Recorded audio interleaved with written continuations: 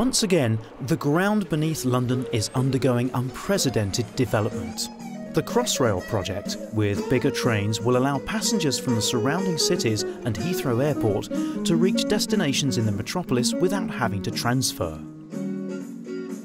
The new architecture will add to the value of the Crossrail project.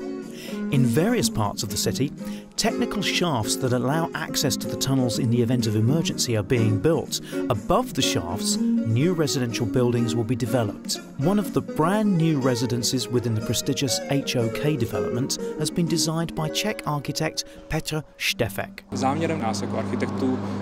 Our intention is to create a beautiful residential building bearing in mind the context of the amazing listed buildings and attractive streets like Sicilian Avenue and Southampton Row nearby. For us, the challenge has been popping up in an environment which is a mix of architectural styles, many of which are part of a conservation area. Finding an approach that showed respect to the existing street patterns, and also provided a new dynamic to the area.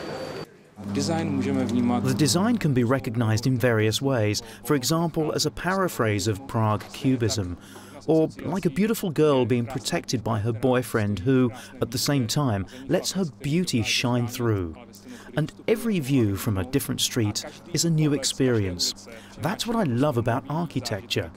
It lures us into the streets to discover new things and places for our pleasure. The people of London will hopefully be pleased when the new transport system finally opens to the public in 2018. Crossrail allows London Underground to have something, I think it's in the region of 10 to 15% extra capacity to its railway line. We have very, very busy sort of 2-hour sessions at the beginning and the end of each working day. I think Crossrail will make a big difference to how that pulse, hopefully it flattens the pulse out. And in a way allows the city to grow again, because Crossrail extends quite far east and west of the city.